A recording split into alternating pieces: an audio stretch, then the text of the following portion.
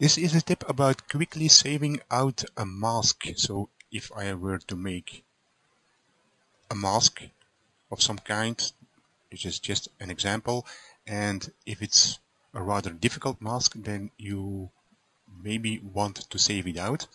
Well, in order to do that, I need UVs first. So I'm going to my UV map in the tool tray and something like Gov tiles. So now I have a UV map, so delete UVs is ungraded.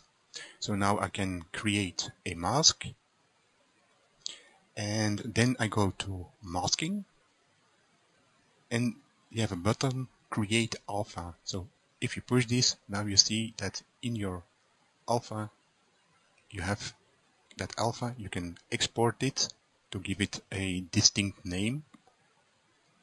Now when I clear that masking, all I have to do is go back to the mask menu and mask by alpha, and your masking is back. So a quick way to create or to save your masking. Now a thing to be aware of, I am in Dynamesh mode. If I read Dynamesh, then when you go to UV map, you see your UVs have been gone. So press Gov tiles and go back to masking, mask by alpha, and that did not work. So if you read Dynamesh, then your masking will have to be redone.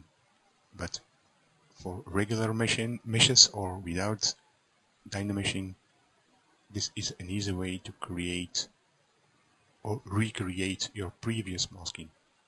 Hope you found it useful.